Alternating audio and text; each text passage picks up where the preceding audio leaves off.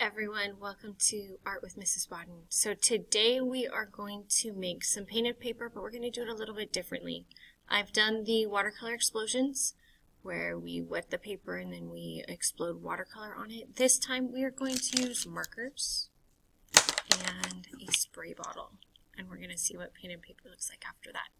So you're going to need a piece of paper. You're going to need something that's a little bit heavier than printer paper. So this is like our school classroom, the stuff that I use in art class that I'm going to send home with people over summer break.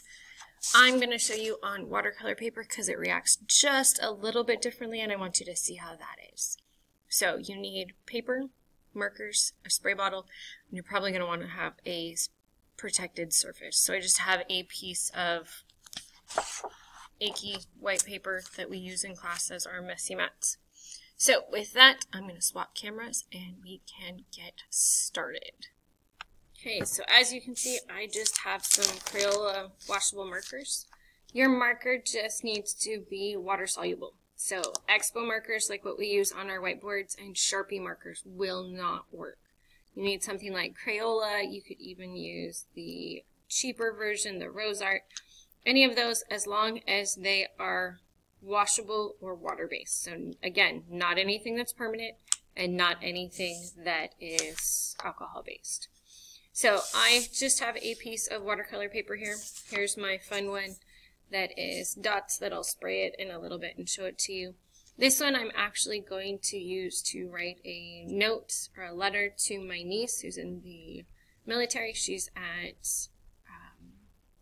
down in San Diego right now she's going to be a Marine is what she's going to do. So I'm going to write her a nice letter once this one dries, and she can have kind of a cool piece of paper. So when you are doing this project, you want to stick with pretty much your rainbow colors. Avoid brown, because when you spray water on it, it just looks like liquid poop. Black takes over, and so you don't want to have it. And then gray, it's not bad. It tends to spread a little less than black, but it still isn't very colorful. So you just want your rainbow colors: red, orange, yellow, green, blue, violet. All of those will work out nice. Do you have to use all of them? No. You can use as many as you want. If you are stumped as to what to draw, think of shapes. Don't draw a picture because you're going to spray it with water and it's going to get all distorted. So start out with things like circles. You don't have to fill them in solid. Leaving them kind of scribbled in is kind of fun. You could do some hearts. Again, you don't have to fill them in. We're going to add water, which is going to make it blend. So some hearts as I make marker all over myself. You could do some star patterns. Those look really cool. If you want to add some littler dots to make them different stars as well, that looks cool. If you are liking something a little bit more structured, you can always do some squares or rectangles. Again, don't color them in solid. Part of the fun of this is seeing what happens when we add water. Now, I did bookmarks out of these a few years ago. I gave my students a strip that was just a bookmark, and we did it, and it turned out really cool. So triangles would be another one. Something kind of simple. Apparently my triangles look going a little wild. Let's see. Circle, squares, triangles. You do rectangles. You could do lines. Kind of like confetti lines. I think my daughter likes to think of them as sprinkles. You do sprinkles. I have a lot of students who like to just make dots. When you do your dots, just be careful that you are not pounding, because if you pound, you're going to destroy your marker. Make your dots. Kind of want to fill in your space. Oops, again, I'm marking myself with my marker as I try and put the lid on. I'm going to go back in, I'm going to add some more dots.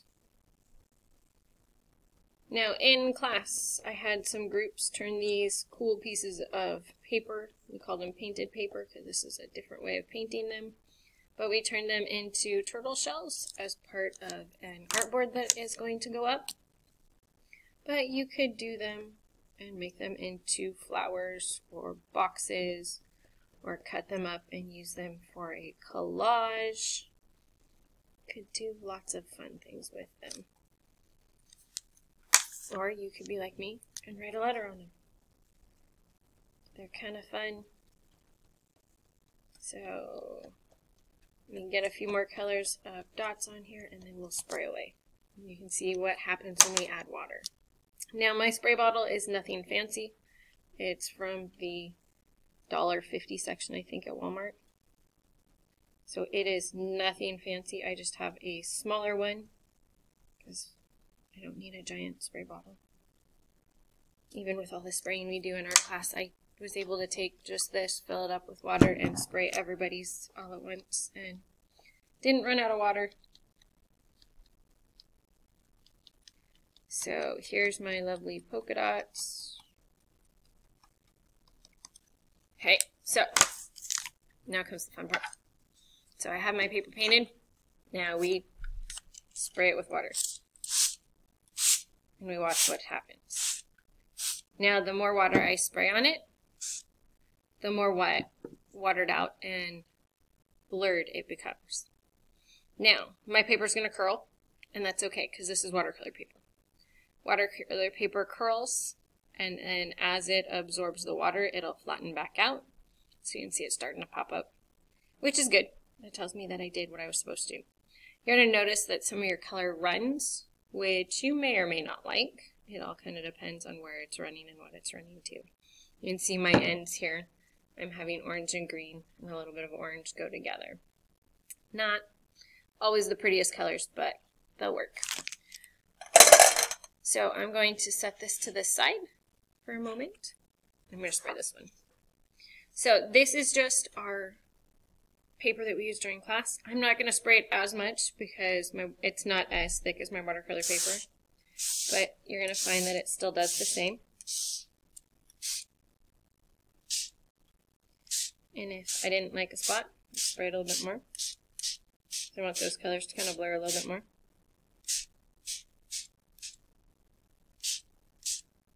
And then comes the hard part. You gotta wait. You gotta let them dry.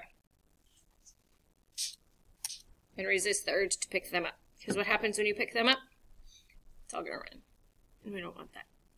So, here's kind of a fun idea of what to do with your paper and marker to get a different kind of painted paper effect.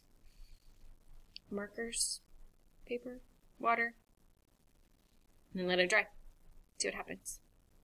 Okay, I will see you next time. Have a wonderful rest of your day. I'm going to start cleaning up my classroom again. Talk to you guys soon.